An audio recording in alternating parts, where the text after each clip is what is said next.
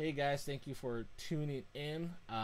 Lazarus here. So my main reason for this video is want to show you guys an updated way of how I run my hardware and audio to capture my screen, capture the DAW audio, get my voice in, and get these audio into my ears. So let's get right into it, and then I'll start with reasons why, the frustrations that I had leading up to this. So guys, all right, so my microphone starts right here. I have a Bluebird right here. It's going into, I have two interfaces, so just keep that in mind. I have my PreSonus 1818 VSL to and the microphone plugged into one, and from the audio box it goes to the back of the desktop over here, and that's USB. And I have my Apollo 8, which goes to the back of my desktop. Also, I have a Thunderbolt 3 connection.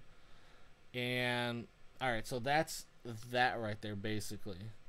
And now I use Studio One, and I wanted to make sure when I'm recording my screen via Streamlabs OBS that everything just kind of works with each other. I can get my vocals captured here.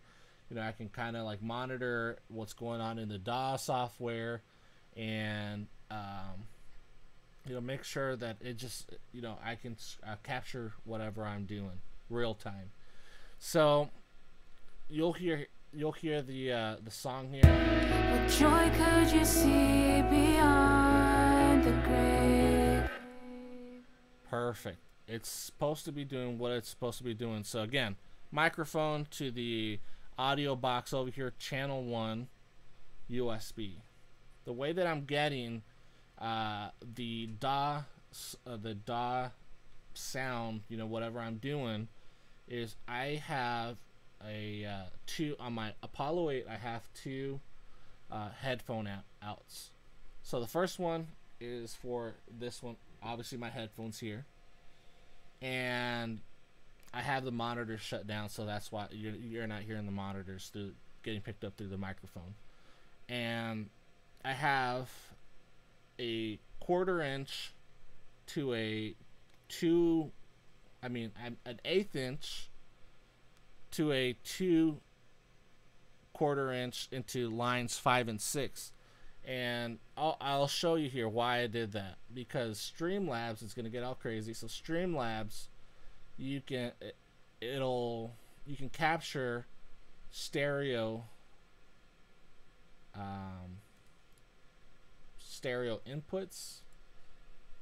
What it allows you to do, so not mono but stereo, so it'll pair them up, channel 1 and 2, 3 and 4, 5 and 6, 7 and 8. So that's why I'm using the PreSonus to capture the DAW audio. As you can tell over here, I'm not using Voicemeeter Banana. It's just the regular monitors left and right.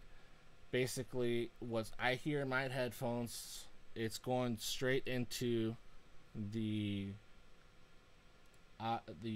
audio box over here, which from audio box I can route it to the OBS, the Streamlabs OBS. So you can see you can hear my voice, and that's on channel 1 right there. And then this is pretty cool too, because you can use a gate, you can compress your vocals right there, you can EQ right off the bat. I don't like using the plugins that Streamlabs uses. I don't think they're that great quality. I think these ones are obviously a little bit better. So when I hit play here, what joy could you see beyond the... it's coming through channel 5 and 6 that you can see over here. So guys, I'm using two interfaces. Obviously I love my Apollo 8, I'm not getting rid of that, and that was where my frustration started. So the issue was with the Apollo unit, it doesn't support Streamlabs OBS or any OBS software. So it does recognize that there is some type of driver there, but it pops and it clicks and it's freaking annoying. And the issue was, you know, if you guys are familiar with streaming, there's a computer routing program called Voicemeeter Banana, and let me see if it'll look like that right there, if you guys can see on my screen. And it's not stable, it's hard to work with. It'll work one day and then you'll load your session up again later and it just doesn't work then. So it's a free plugin, and if you want to try it out, go for it.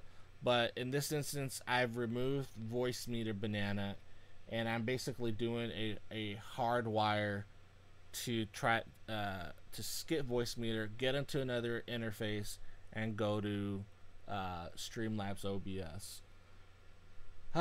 Frustration gone. So you guys let me know what you guys think.